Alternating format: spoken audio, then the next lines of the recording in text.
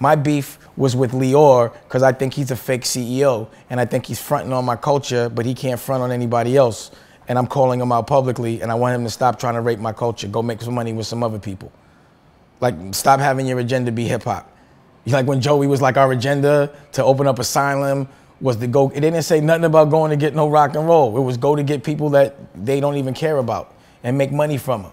Yeah, just get money in their culture. Let them do it. Let's let the violence stay there. Let's benefit from the violence and not bring in, like, you know what I mean? It was like they have people that their job is to create beef so that they can monetize it, pause. But they don't let their culture feel it. But they make money from it. And they can't make any money or get any respect in their culture. That's why they're in our culture. Because the minute that they were allowed to be there, they would go. But they just can't. You know, the question should be, why don't you do something besides rap? And if you are all into rap, what have you done to give back to the community? I didn't know why that wasn't asked. Those were the questions that I was like, damn, if you're going to cross me, Combat Jack, Reggie Osei, ask some good questions. It almost looked like it was scripted.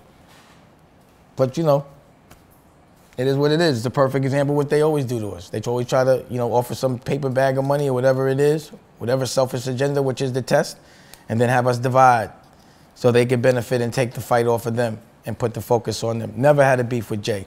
Always with Lyor and his whole crew. He's the one that ruined Roc-A-Fella, Lyor Cohen. There was, when you talk about that situation, they gave Jay Roc-A-Fella back after you guys sold it, right? I don't know, man. I don't want to go back to that. I'm just talking about me having to beef with Lyor Cohen. See? You see how it always transitions back to Jay? Lyor Cohen. That's my beef. Pause. Not Jay. What do you think about the new label? Was it 300? I don't know nothing about his whatever they doing. Whatever he's doing is robbing whoever he in business with. So whoever's in business with them, I suggest they check their paperwork. I bet you've given a lot of your ass is gone, about 360 of it. Maybe about 400 now. If he say 300, then he mean he taking 4. I could tell you that Young Thug, I heard, was signed to 300. So you should ask him about his contract. He's managed by Birdman. Okay, so I'm sure they didn't then. I'm sure they know who to rob and who not to. You know, like I said, I can't speak on anybody's business, but if there's any advice I could give, I will.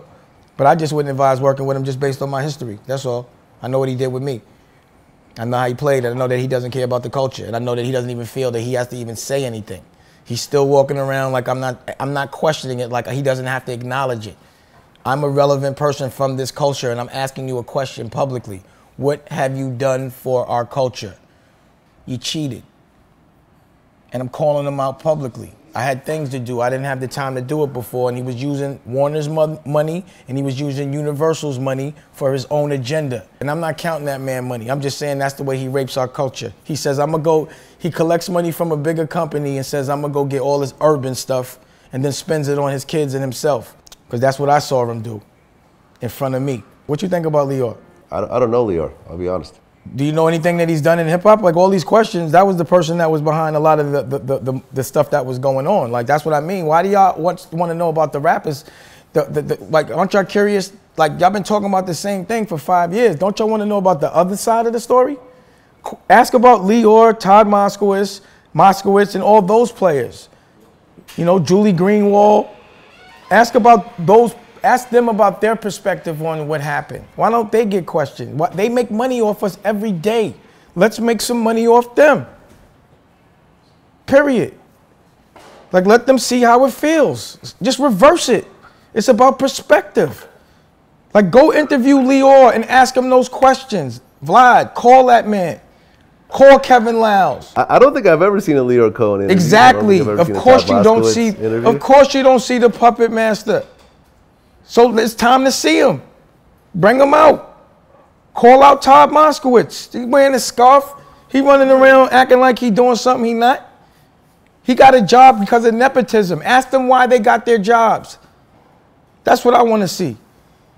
How did Joey get the job president of Urban, and what does that mean? I need to see credentials. And culturally, anyone that's taking orders from that man should be asking, why should I be taking orders from you? Period. And if you answer that question honestly, then maybe you'll feel better about it. But they're not even, yo, dog, he got on the radio and said, I don't even care what y'all. You know, my questions was the same questions that everybody's asking. He don't care? I don't care. He said it. Joey said it. I don't care. How you feel about the culture? I don't care. How do you feel that someone relevant from the culture thinks you're robbing it? I don't care. And nobody's gonna question that? All right, that's why I'm Dame. I'll just continue to be Dame. I'm gonna have fun being Dame. I mean, you talk about a lot of stuff about these various people, about Joey, about Todd, about Lyor. Yeah. I mean, is there anything specific, you know, that really bothered you during that time? Because, you know, it's kind of spoken in generalities. I already said the thing, the Max B thing. I already said the currency thing, the Jay-Z shit, all of that. I didn't like none of that shit. I don't like it, and it keeps happening. So I don't want it to happen no more. Too much divide and conquer. So that's it, man. I'm just saying reverse the perspective. Let's stop talking about rappers beefing. Let's start talking about these people and educating the culture, because the culture is articulate. So I want the culture, when you see it in public, to be smart. The fights should be smart. Let's focus on the intelligent part of our culture as opposed to the ignorant part. And let's start questioning the administrators as well. And let's just question it. I'm not saying they did anything wrong, but I think they can't just say, I don't care. I think they have I think they should at least be able to answer a question if it's asked in a respectful way. So I just want them just as famous as me. Lyor Cohen, Julie Greenwald, Todd Moskowitz, Joey or Joy, whatever. There's a couple, but those I think we should start with them. And whoever hired Joey, I want to know why he got hired from Interscope. And I want to know what that title means, President of Urban, and why another black man should be calling him the President of Urban and asking him what he could do, what he can and cannot do. I think it's very disrespectful, and I think it should change. And I think there should be some social responsibility and some consciousness, and some people should question it. And I don't give a fuck, because none of y'all cut my checks. None of y'all. Y'all can't affect none of my business. So I can say all of this. You can't blackball me, because you can't hire me. None of y'all use your own money. So stop acting like you have the ability to blackball me. That's not the case. You can't. I blackball you, you know? I'm never gonna hire none of y'all. You're blackballed, all of y'all. So with that said, it's out there. I laid it out there. I think it should be intelligent. There's no violence. I just think that there should be questions asked. And I'm also posing it to everyone, every journal, every DJ. Start pulling those guys out for interviews and asking them the real questions.